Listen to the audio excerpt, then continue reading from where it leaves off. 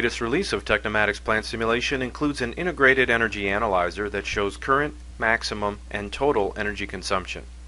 An integrated energy plotter dynamically visualizes energy consumption during the simulation, enabling you to see energy usage during both working time and scheduled breaks. Energy usage for every resource is displayed in a dynamic chart during working processes, highlighted in green, and non-working or operational processes, highlighted in yellow.